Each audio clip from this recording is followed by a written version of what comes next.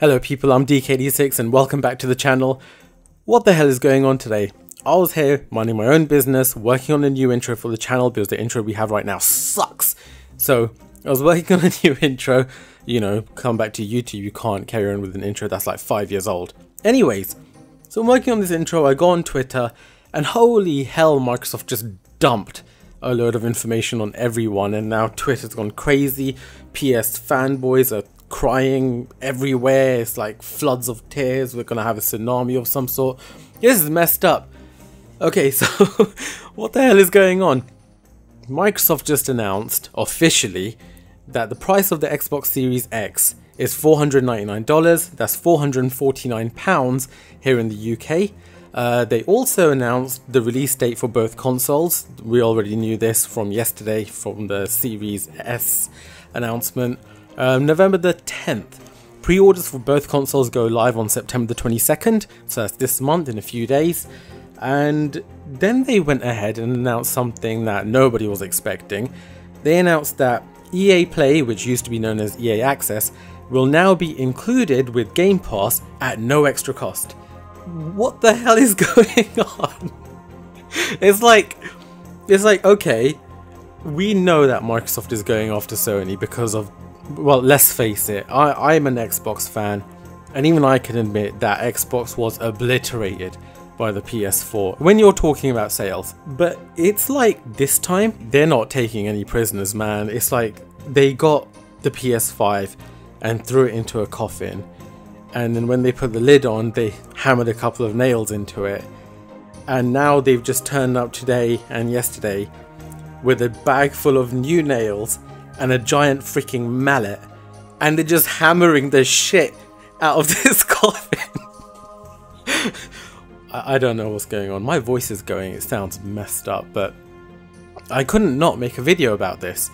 It's like, oh, I'm gonna make a comeback to YouTube, and then all of a sudden it's like, oh, here you go, content, talk about this. And now I have no time for, oh wow, I just punched my desk by mistake.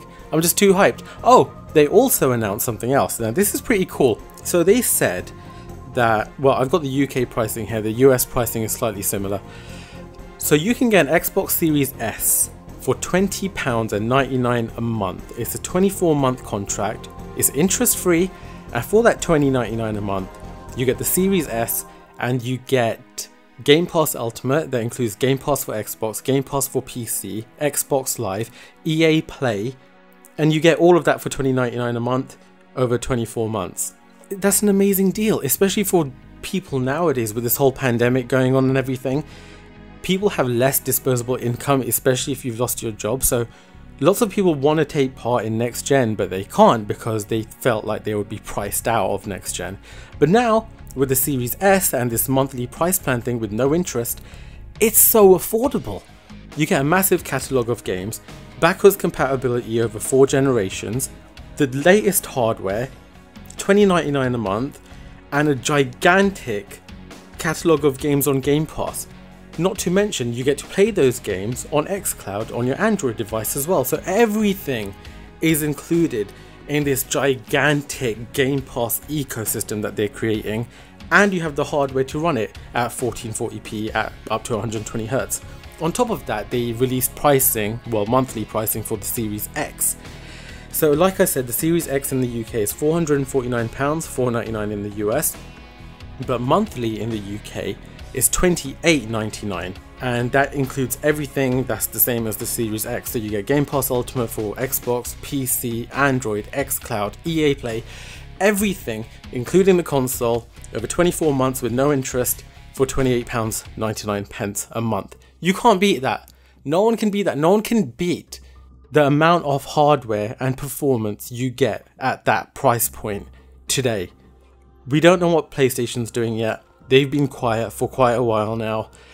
I mean, if you go on Twitter, every single PlayStation post, or I'll say about 90% of them, are people just bitching at Sony saying, can we have the price? Can we have the release date? Can we have the price? Can we have the release date?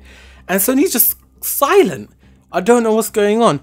It's like Microsoft just turned up, and instead of starting off with, it's like they brought a bazooka to a knife fight. That's what it feels like right now. Obviously, we don't know what's happening on the PlayStation side. We know that the console is weaker than the Series X. We know that it's likely not RDNA 2. We know that it doesn't have hardware accelerated ray tracing. Don't quote me on that. But the ray tracing implementation on the PS5 isn't as strong as it is on the Series X. So how do they respond to this? I mean, I know they have brand loyalty, right? PlayStation fans are super loyal. Even in the face of factual evidence or statistics, you know, it's all about the games. And yes, Sony has a strong first party lineup, but no one can deny that Xbox have a strong first party lineup. With all the studios they've been buying, oh, things have got really interesting. Next gen is going to be super interesting.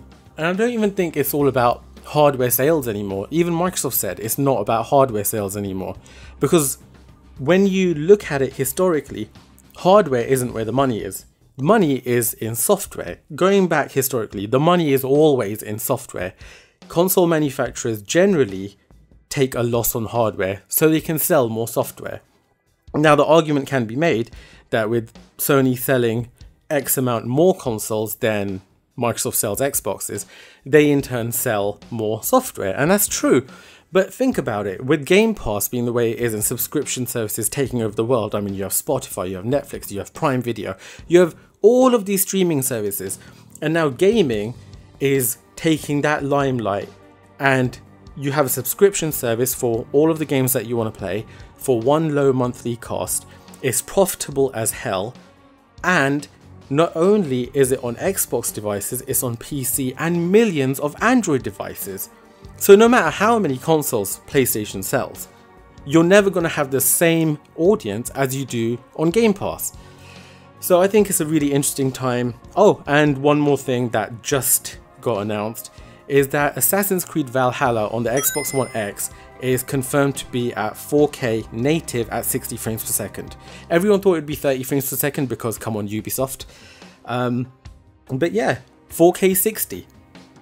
It's been an amazing day for Xbox gamers and gamers in general.